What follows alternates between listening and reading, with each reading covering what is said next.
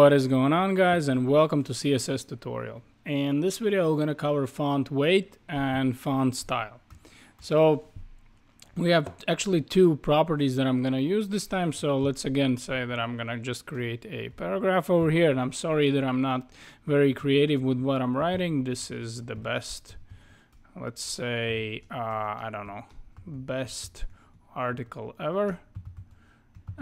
And here I'm just gonna say bold, and next one I'm just gonna copy this one over here like this, and you can see that I'm struggling here pretty bad. So let's create another paragraph, and over here I'm just gonna say italic. So how we would actually style it, bold or italic?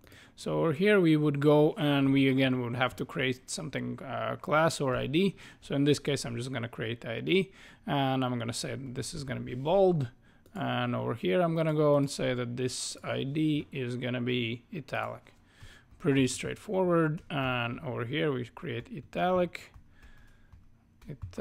over here. So let's go and style this one again with a quick edit, which is going to be styling in our main CSS. So we create a new rule, and I say that I want a font weight over here, font weight, and I cannot find it right now, but if I type over here I have font weight. Now you can see that I have these options. I have bold, bolder, inherit, lighter, and normal. And normal is obviously what you have right now, or I have these 100, 600, 700, I don't know, 800. So again, pick whatever you would like.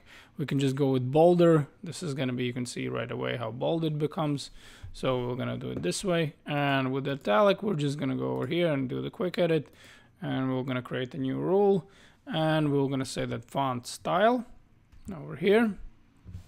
And font style, again, italic, normal, oblique, right? So let's check it out. Oblique, this is something maybe a little bit different than italic, or we can check it out just italic.